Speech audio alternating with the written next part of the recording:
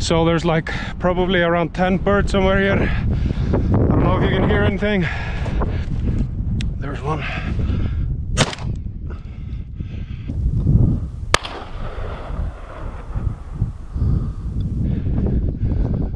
Ég með báður í einu núna. Ég líka. Já. But now closer to winter they are all white. So what's up guys, I just finished editing this ptarmigan hunting video. This is Misha down here. I asked my friend Snorri, or the West Viking, you've seen him here on the channel while we were mink hunting. I asked him if I could keep her for some time or foster her. He said it was okay, but he wants her back during the most intensive mink hunting season. I was wondering if you like what you're seeing on my channel, please consider subscribing. If I get a few new subscribers, I might do some mink hunting with Misha and post it here on YouTube.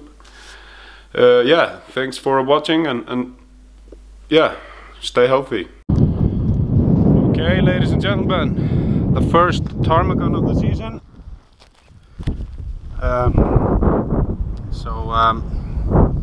We have started with a bang, as they say. Pretty excited. Beautiful day, beautiful weather. Just got bright enough to use the GoPro, so hopefully we will get some action footage. But this bird I spotted just popped up flying. They're so well camouflaged here in this snow. But hopefully we can make something more happen. Stay tuned. We just saw 3 ptarmigan fly at us just before we came. Super fast. This might be where they were lurking. But this canyon is filled with footprints. As you can see.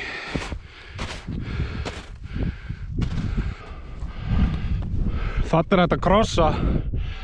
Það þetta að fara yfir hana.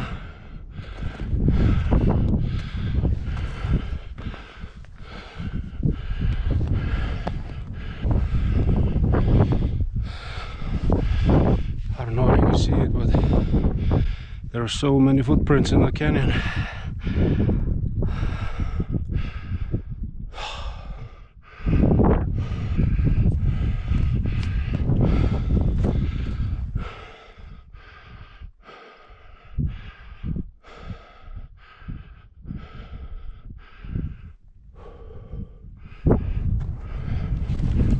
There's one. Yes guys, so usually in the beginning of the season I shoot my birds sitting. Obviously that's not that hard, especially if you get close to them, but finding them in the snow can be super hard. We walked around 18 kilometers that day, which is quite a lot, and this is Christmas dinner, so while securing Christmas dinner I shoot them sitting if I have to in the beginning.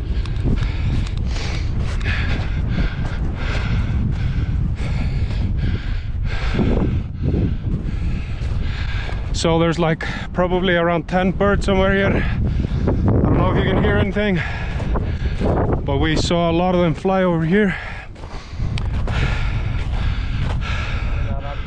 Það eru hérna þá ofan á. Ég ætla að prófa. Kom með mér eða?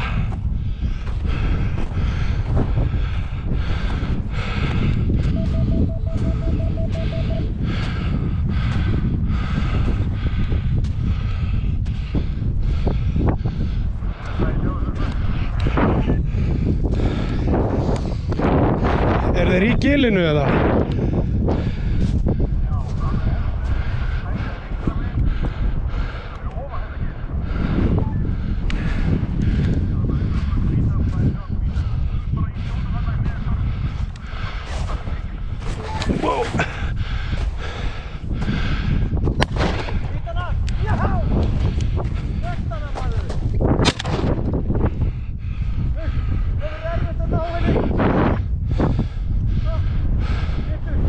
Hvar er hún? Ég sé hana hana. Að sjálfsögðu. Farðu bara rólega, bara taktu mjög langa tíma í það. Ég ætla aðeins að ganga inn á toppinn. Já, ég myndi svo, ef það er ekki dropp þarna, fara niður til Jonna og þar yfir. Ég ætla að fara aftur þetta niður og yfir gilið. Já.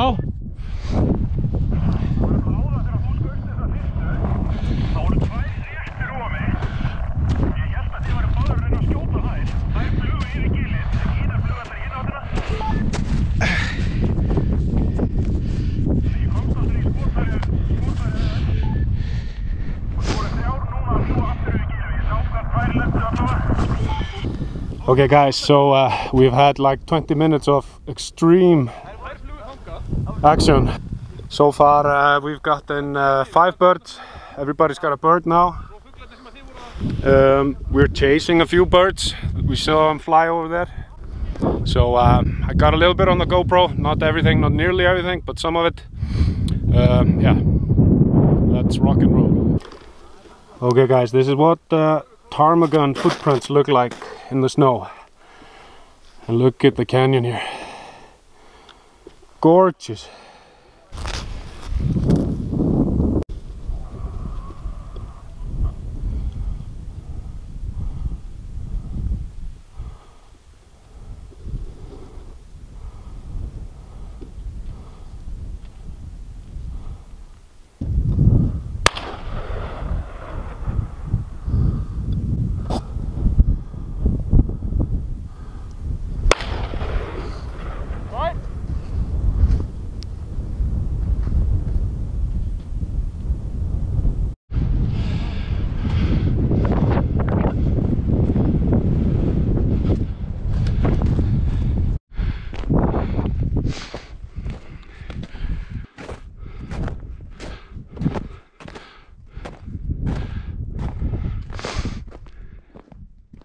Það er einn hana. Þetta er fugl. Ok, komið hérna. Býtu, það er að fara.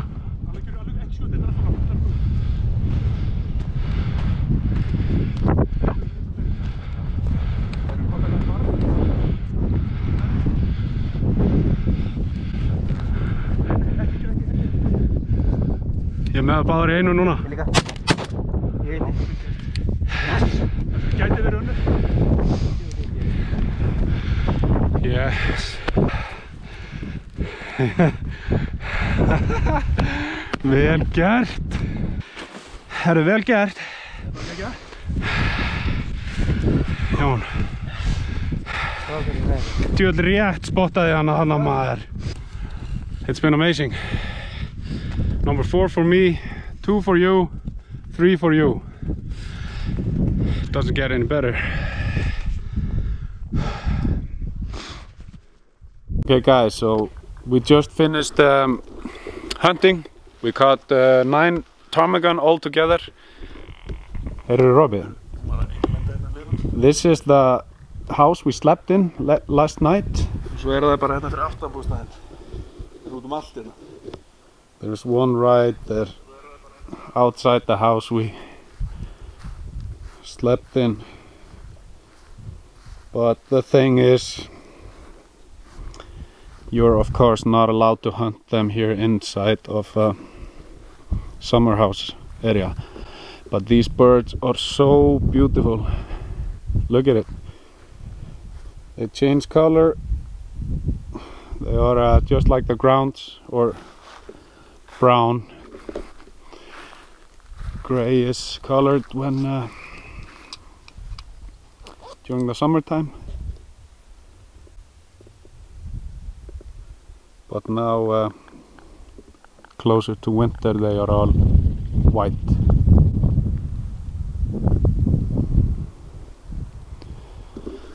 That was pretty awesome. Like I said, this is the house we slept in last night.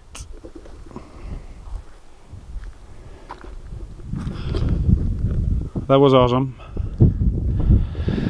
Gonna cut the video here. Thanks for watching. It was an awesome day.